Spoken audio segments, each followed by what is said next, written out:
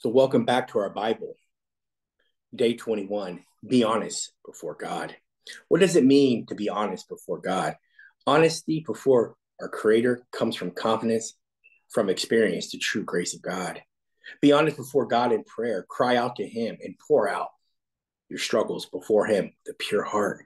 Be honest before God also means being honest and trustworthy to those in our closest circles and those in our communities. Courage before God has honesty, integrity, and truth, no matter the circumstances. In the Father, Son, and the Holy Spirit. And now we're going to ask the Lord. And now we're going to ask the Lord to shine into our hearts, loving Master, the pure light of your divine knowledge, and open up the eyes of our mind that we may understand your teachings in Scripture. Help us to apply what we learned, so that having conquered simple desires, we may pursue a spiritual way of life, thinking and doing all the things that are pleasing to you. You Christ, our God, you are a light, and to you we give glory. Father, Son, Holy Spirit, now and forever. The sages, amen. Lord is our shepherd. And we'll get right into it. We'll get our screen shared. Our first reading, wisdom, Psalms chapter 12. So thank you all again for following. Get the screen shared over.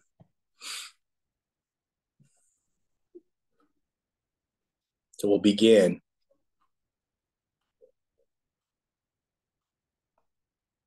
Right here in Psalms 12.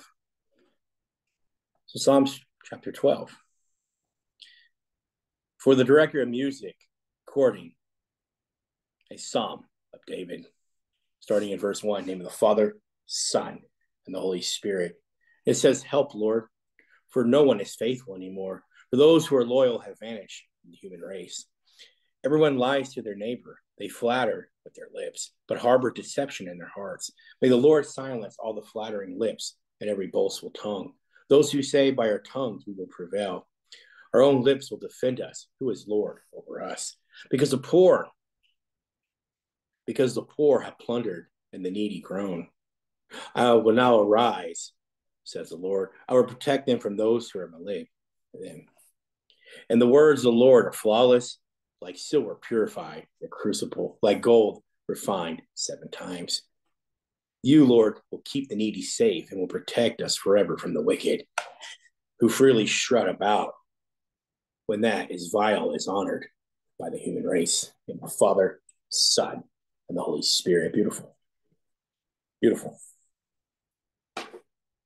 So here we see in Psalms 12, right? We see another psalm, right? Another psalm here by David, where he's crying out to the Lord, asking for help as he approaches his Lord in prayer.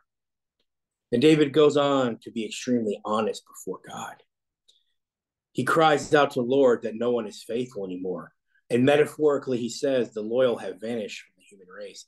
What David is saying, that those who used to be loyal have now joined the ways of the wicked.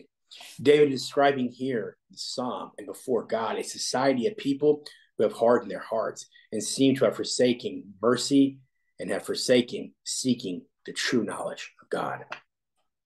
David is also providing us a great example of the importance of being honest before God and pouring out our struggles. God desires this type of relationship in us all. Seek Him, seek that relationship, and give Him your heart, and He does the rest if you are willing. A little fun fact about Psalms 12. Look at verse 6. Like silver purified in a crucible, like gold refined 7 times. Right? So let's look at the Hebrew word, right? Because depending on your Bibles, right, is either going to be crucible or furnace. Here's the Hebrew word. Strong's H5948. Allele. Means furnace, crucible, depending on the version of your Bible.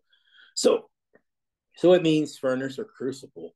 And according to the NIV, Cultural Background Study Bible, this word is being used because of the mention of silver and is implying that what is being described is a clay crucible used for smelting purposes. Right? Look at Proverbs.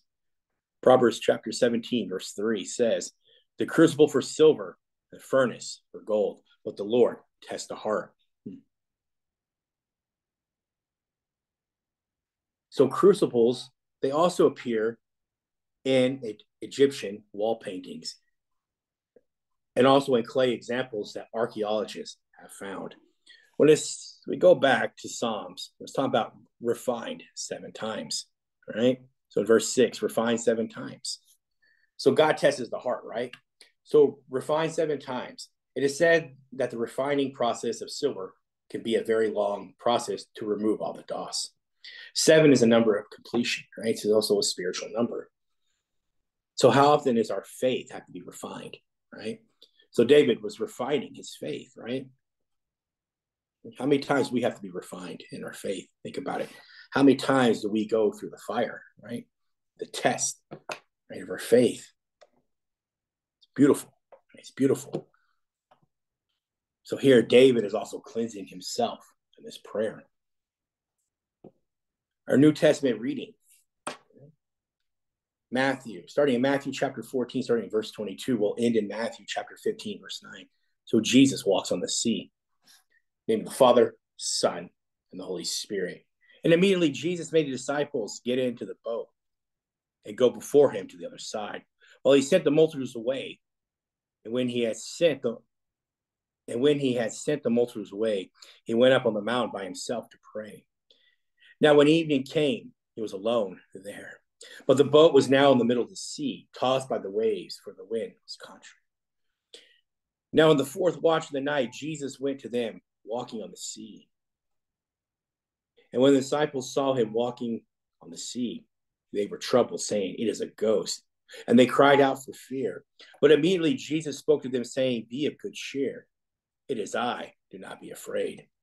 And Peter answered him and said, "Lord, if it is you, command me to come to you on the water." And he said, "Come."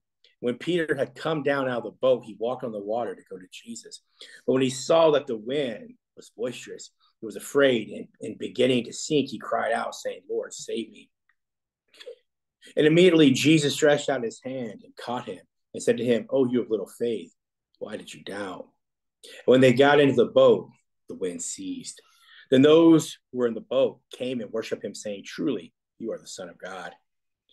Many touch him and are made well. When they had crossed over, they came to the land. And when the men of that place recognized him, they sent out into all that surrounding region, brought to him all who were sick, and begged him that they might only touch the hem of his garment. And as many as touched it were made perfectly well. The Father, Son, and the Holy Spirit. Matthew chapter 15, Defilement comes from within. And the scribes and the Pharisees who were from Jerusalem came to Jesus, saying, "Why do your disciples transgress the tradition of the elders? For they do not wash their hands when they eat bread." And he answered and said to them, "Why do you also transgress the commandments of God because of your tradition? For God commanded, saying, 'Honor your father and your mother.' And he who curses father or mother, let him be put to death. But you say, whoever says to his father or mother, 'Whatever profit you might have received from me as a gift to God,' then he need not honor his father or mother. Thus you have made the commandment of God of no effect by your tradition. Hypocrites! Well did Isaiah prophesy about you, saying, 'These people draw near to me with their mouth and honor me with their lips, but their heart is far from me, and in vain they worship me, teaching as doctrines the commandments of men.'" In the Father, Son, and the Holy Spirit. Beautiful. Beautiful. So we started out, right? As we're finishing up Matthew chapter 14.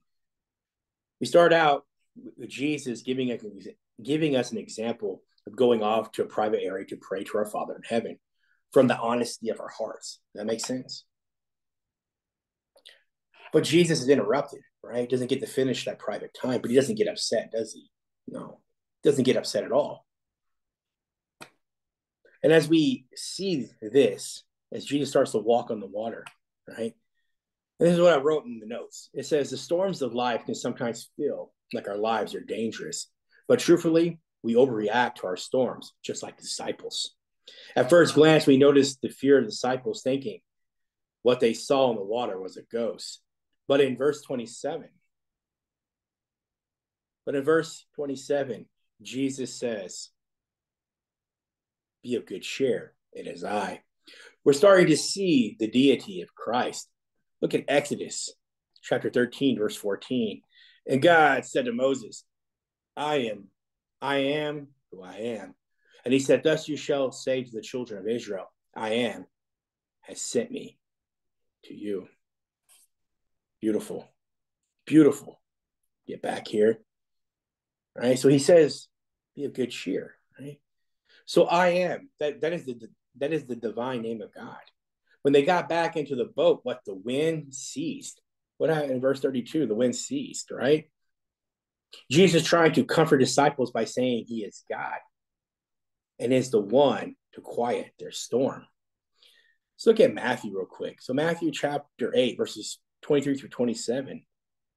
Now, when he got into the boat, his disciples followed him, and suddenly a great tempest arose on the sea. So the boat was covered with waves, but he was asleep. The disciples came to him and awoke him, saying, Lord, save us, we are perishing. And he said to them, why are you fearful? Oh, you have little faith. Then he arose and rebuked the winds and sea, and there was a great calm. So the men marveled, saying, who can this be that even the winds and sea obey him? So we see his deity, right? Only God, right, can make the winds and rain stop. So that was the second time. What we read here in Matthew, right? So we're seeing is the second time, right? When they're on the water. This was the second time the Lord had permitted his disciples to be in a storm, right? Does that make sense? So it's the second time he's permitted them to be in a storm. He was with them for the first time, and this time he left them alone. The storm was permitted to test their faith and strengthen them, so he will always be with them amidst the storms of life. Then we see Peter, right? Then Peter comes in, right? So Peter's strong faith allows him the confidence to walk on water, but Peter desires to be with the Lord, and it had nothing to do with walking on water.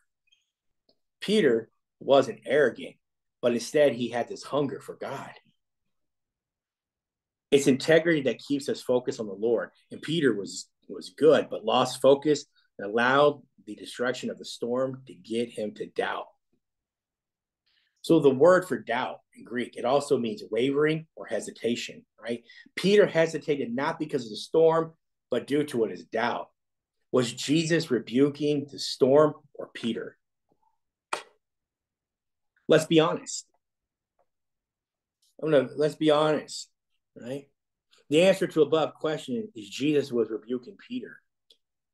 And when we are in our storms of life, there are no excuses, but instead buckle up and endure and trust in God. That's true integrity, the feeling of contentment in Christ. Every misfortune, every failure, every loss may be transformed. God has the power to transform all misfortunes into God's sins. Mrs. Charles E. Cowan said that. So Peter cried out. So I had that quote first. So Peter cried out, Lord, save me. Peter was in panic.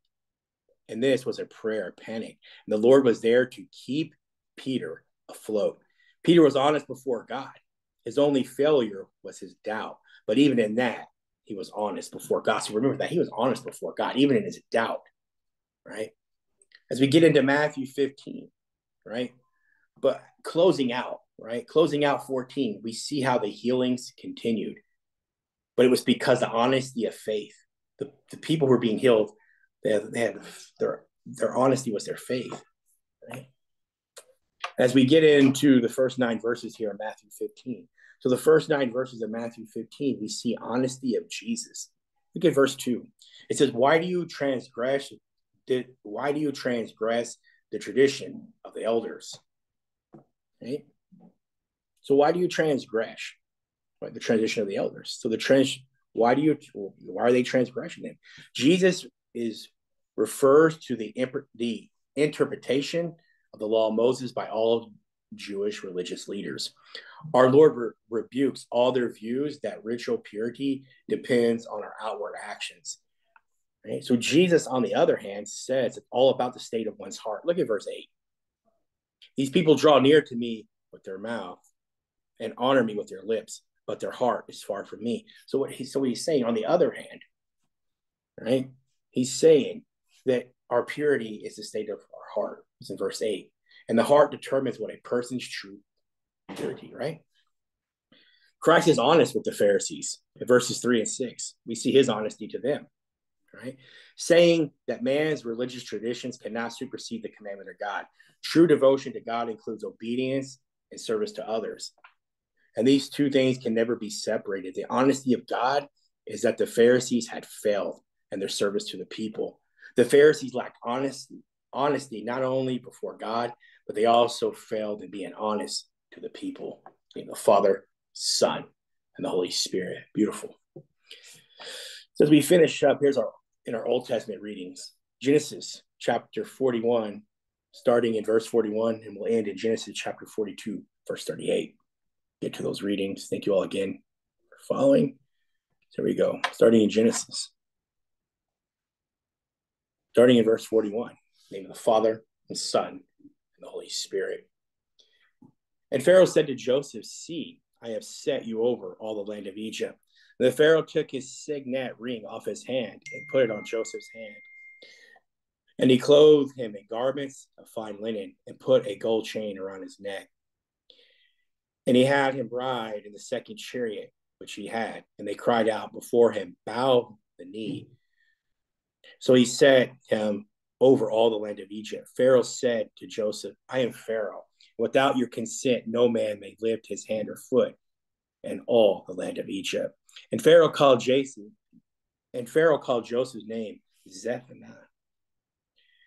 And he gave him a wife, Asenah, the daughter of Potiphera, priest of On. So Joseph went out over all the land of Egypt. Joseph was 30 years old when he stood before Pharaoh, the king of Egypt. And Joseph went out from the presence of Pharaoh and went throughout all the land of Egypt.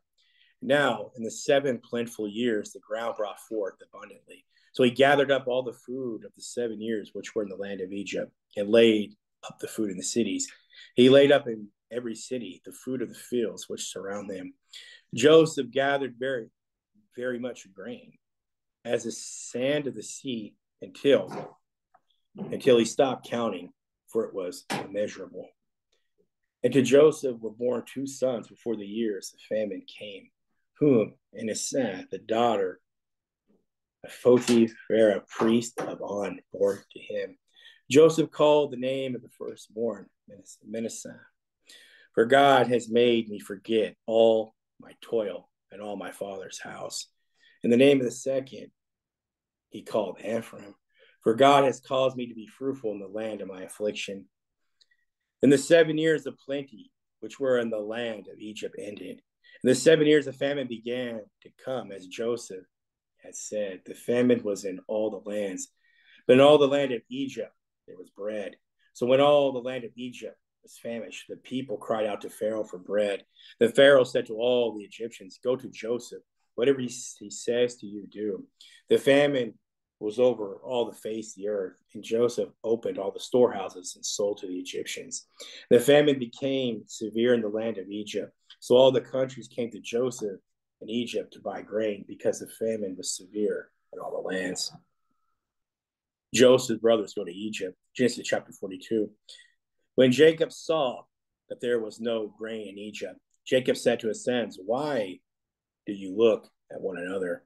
And he said, indeed, I have heard that there is grain in Egypt. Go down to that place and buy for us there, that we may live and not die. So Joseph's 10 brothers went down to buy grain in Egypt. But Jacob did not send Joseph's brothers Benjamin with his brother, for he said, lest some calamity befall him. The sons of Israel went to buy grain among those who had journeyed for the famine in the land of Canaan. Now Joseph was governor over the land, and it was he who sold to all the people of the land. And Joseph's brothers came and bowed down before him with their faces to the earth. Joseph saw his brothers and recognized him, but he acted as a stranger to them and spoke roughly to them. Then he said to them, where did you come from? And they said, from the land of Canaan, to buy food. So Joseph recognized his brothers, but they did not recognize him. Then Joseph remembered the dreams which he had dreamed about them, and said to them, you are spies. You'll come to see the nakedness of the land. And they said to him, no, my lord, but your servants have come to buy food. We are all one man's sons. We are honest men, your servants are not spies. But he said to them, no, but you have come to see the nakedness of the land. And they said, your servants are 12 brothers, the sons of one man in the land of Canaan. In fact, the youngest is with our father today, and one is no more. But Joseph said to them, it is as I spoke to you, saying, you are spies.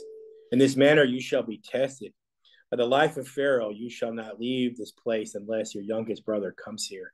Send one of you and let him bring your brother, and you shall be kept in prison, that your words may be tested to see whether there's any truth in you, or else by the life of the Pharaoh, surely you are spies.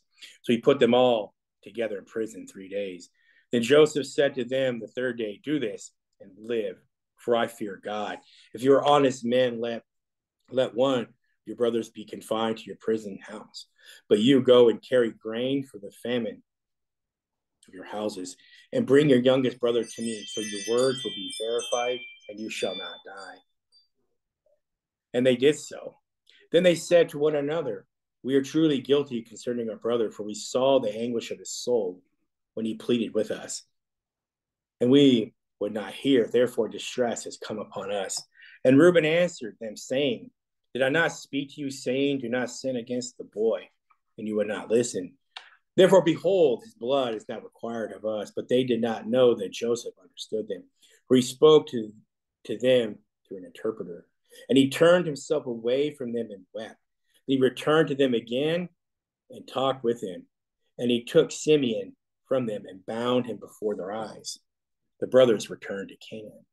Then Joseph gave a command to fill their sacks with grain, to restore every man's money to a sack, to give them provisions for the journey. Thus he did for them, that they loaded their donkeys with the grain and departed from there.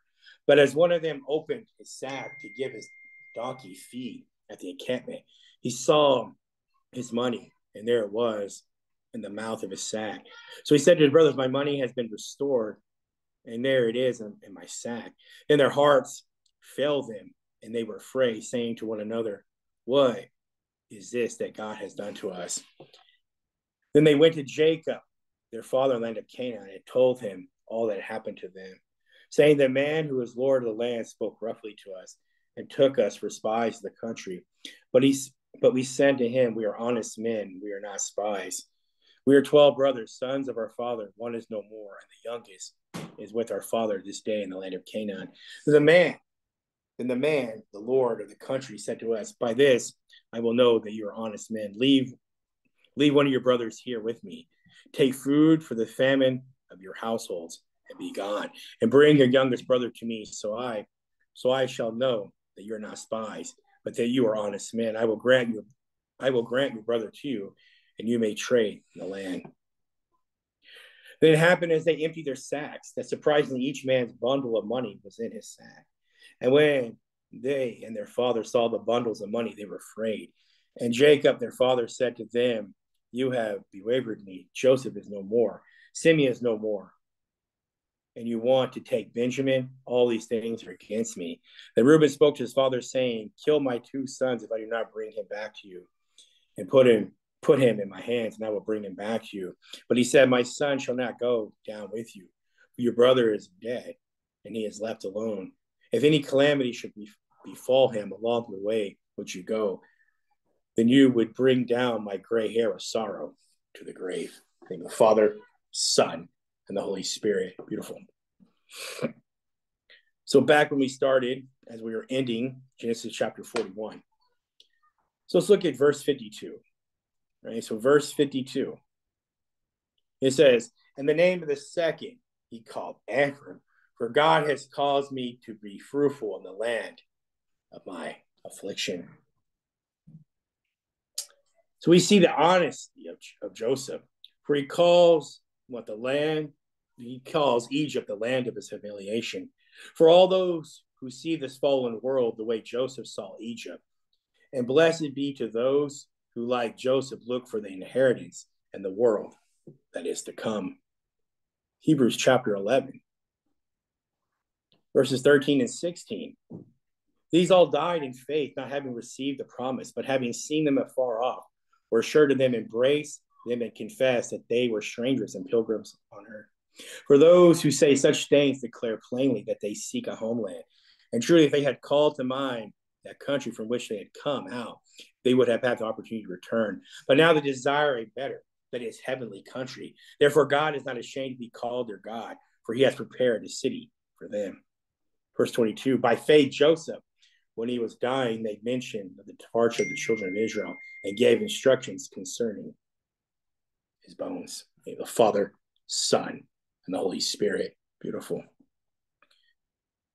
So let's go back now. So Genesis chapter 42.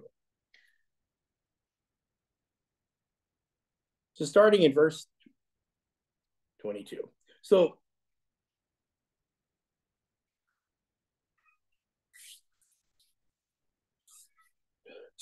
what we see, right? This, where's my Bible at?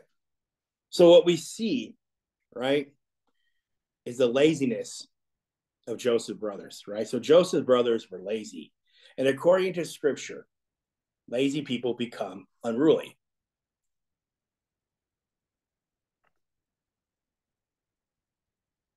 Second Thessalonians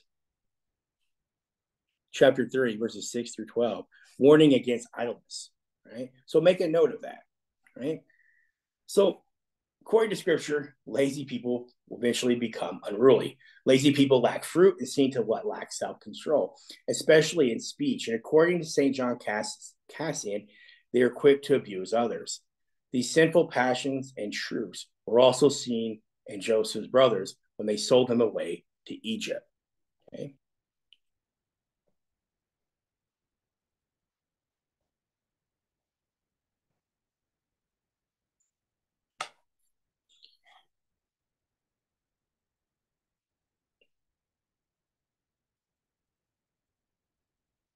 Let's look at verse 18. Verse 18 says, and Joseph said to them the third day, do this and live, for I fear God. So Joseph's honesty to his brothers, that he truly feared God, is the beginning of wisdom. Still, his brothers did not fear God. And according to St. Ananias the Great, they would not listen to his wise counsel when they sinned against him. And they ended up with a guilty conscience. This is normal for those who lack truth, honesty, integrity. Joseph's dreams were right all along. Joseph stayed truthful and honest and never lacked integrity before God, regardless of his afflictions. So his brothers would end up with a guilty conscience, right? So we'll end our study for today.